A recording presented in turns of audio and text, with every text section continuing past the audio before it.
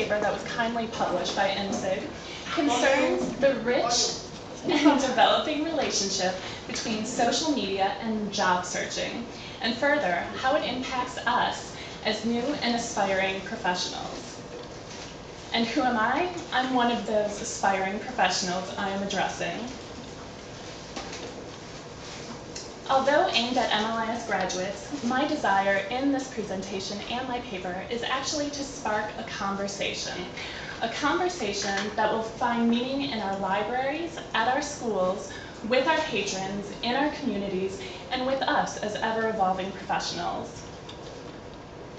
To begin this oh-so-brief presentation, let's look at the socialites. Social networking is a broad field of study which examines relationships among actors. It is all about connections, but not just the strong connections. Granovetter, in his Strength of Weak Ties proposition, explains that having weak ties to people who move in circles outside of our own, such as all the other people in this room with us today, is highly productive, especially where the job search is concerned.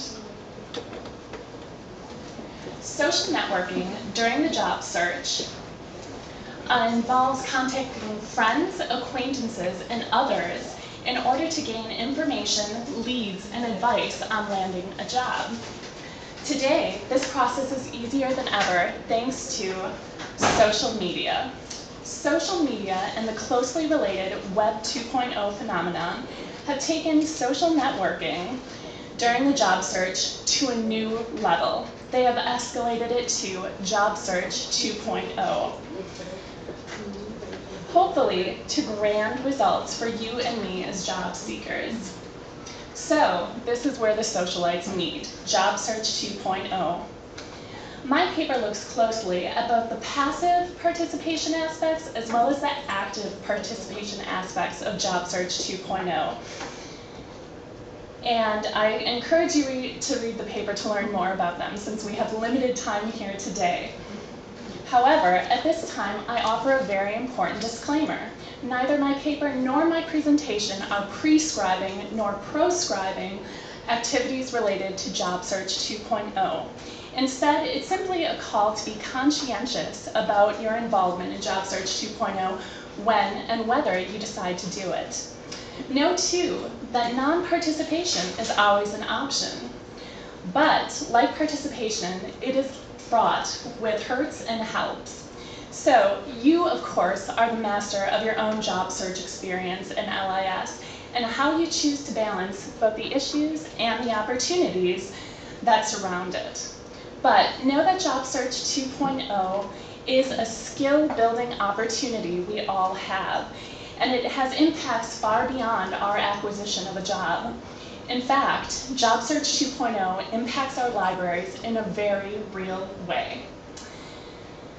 The relevancy and exercise of skills developed during the job search 2.0 process will find new meaning and new life in the institution lucky enough to hire you, and hopefully me as well.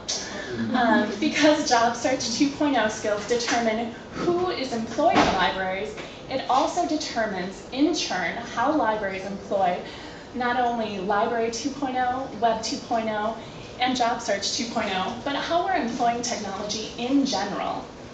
And in our economically strapped times, these free and democratic opportunities for networking, creating, reaching out, and growing are priceless, both literally and figuratively.